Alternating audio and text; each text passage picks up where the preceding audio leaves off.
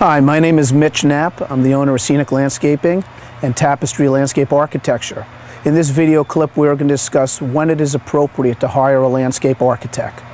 Most important thing to think about is to know that landscape architects should be hired prior to building a new home. At that point in time, the architect will work with the engineer and the architect and assist in taking care of the layout, the elevation, and the grades, so the outside needs are merged together with the inside needs.